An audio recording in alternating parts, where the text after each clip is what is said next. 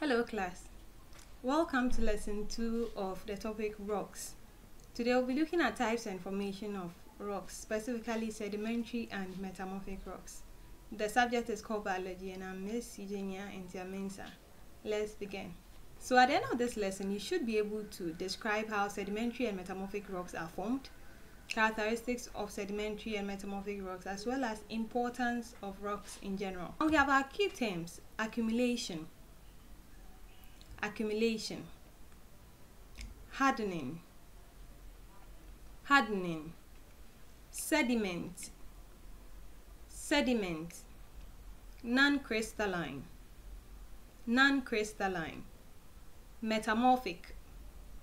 metamorphic, sedimentary,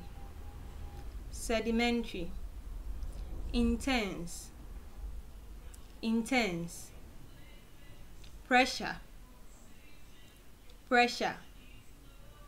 temperature, fossil,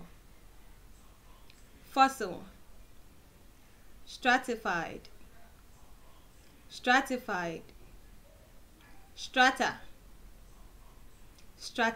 So these are our key terms. At the end of the lesson, you should familiarize yourself with these words. And let's zoom into our class. So when we talk about sedimentary rocks, I believe that in our previous lesson we spoke a little about sedimentary rocks. Yes.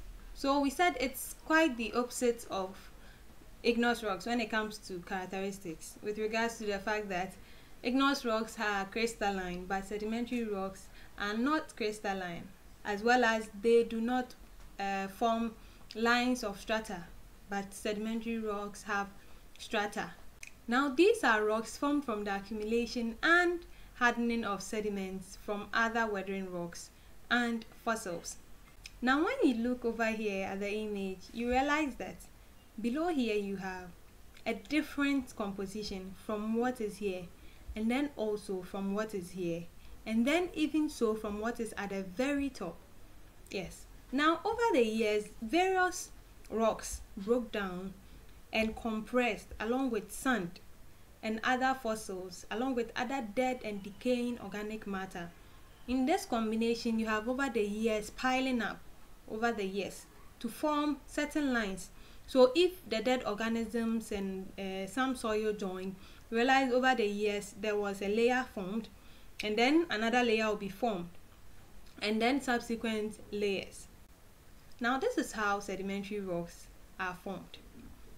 Now we look at characteristics of sedimentary rocks. As you can well see from the image, you realize that they contain fossils and they are stratified, because over the years a lot of other layers are added up. Dead and decaying organic matter keep piling on one on top of the other. We say they contain fossils. And then you can even see the strata, that's the lines over the years which forms in it. Yes. Now these lines is what we refer to as the strata. You understand? Very good. So we are saying that these lines is characteristic of sedimentary rocks, and they are non-crystalline, unlike igneous rocks. And then also they are relatively softer than igneous rocks. Because of how they are formed, they can easily be broken apart, by a little pressure. And then also they are resistant to erosion because of the lines of weakness. Remember that the strata is formed from different compositions. This line here is different from what forms this line here, and then what forms this line here. So any external influence, such as flowing water, can easily wash away this line, which may be weaker than that line, and that is what makes them not resistant to erosion. And they have a dull appearance, as you can well see in with the rock in the image, and they are relatively softer than igneous rocks. Now with metamorphic rocks, when you hear metamorphic, what comes to mind? Yes, metamorphosis. Yes. Now metamorphosis, what does it mean? Yes, change. So we are talking about a change in structure, a change in position, a change in an organism. That's why in biology, elective biology, you learn that metamorphosis. Organisms metamorphose. Certain organisms metamorphose. So you have butterfly coming out of what? A caterpillar. Houseflies coming out of what? Maggots. Yes, that is what we refer to as metamorphosis, a change which has occurred to move something from one state to the other. So when we talk about metamorphic rock, what do you think they are? Yeah, they are formed from changes of pre-existing rocks. Changes happening to these pre-existing rocks will cause the rock to change from the existing rock into a metamorphic rock. Now what do we mean? When you have an igneous rock, over time there will be pressure and intense heat on this type of rock. Now over the time, this rock will break apart and the heat will cause it to change its form into a different rock. Now the rock that will be formed from this intense heat and pressure is what is known as a metamorphic rock. So it can be formed from either igneous rocks or sedimentary rocks. When you listen and you hear the names of the rocks, it gives you a clue of how they are formed.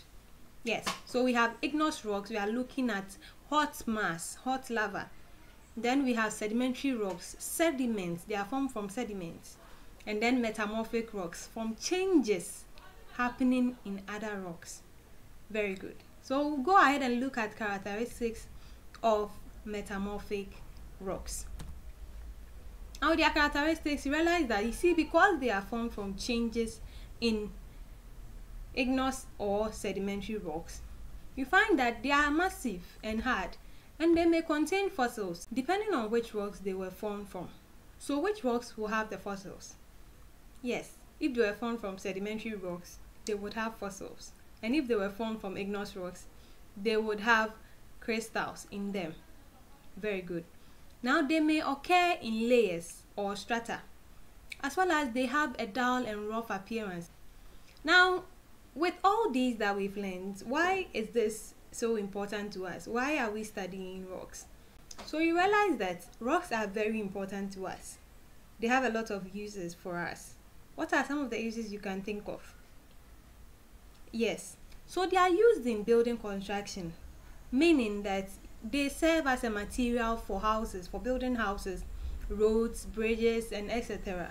So you realize that in almost every construction site, they'll go to the quarries and get some stones. Yes, so this is very important in building. And then it's a source of fossil fuels. Now with sedimentary rocks being a typical example, we get fossil fuels from it. And then they are used in making cement and concrete, which is also very important in building. Now remember that rocks contain minerals. Now these minerals are essential for us. Now earlier we mentioned that some of the minerals include silver, gold, and even calcium, salt, and the rest. These are obtained from rocks, so you can tell how important rocks is to us. Now they are source of decoration, from stone statues to gemstones in jewelry. Now when you have beads, you realize that these beads, some are made from rocks. Yes, and they are very beautiful. So you use them in decorating your hands, your necklace, and all that. They are very beautiful. They are used in jewelry. Now gold is obtained from stones, that's rocks. And this, you know the importance. Yes. So some metals are also found in the form of ores in rocks, and they are used in making glass. Which type of rock do you think can be easily used in making glass? Yes, igneous rocks. And then they are also used in making sandpaper. Which rock would be easily used in making sandpaper? Yes, sedimentary rocks. That's very good. So on this note, we come to the end of our lesson for today. So for today, we looked at how sedimentary and metamorphic rocks are formed, characteristics of sedimentary and metamorphic rocks, as well as importance of rocks. Thank you for your attention. I believe you've learned a lot. Well, see you in our next class. Bye.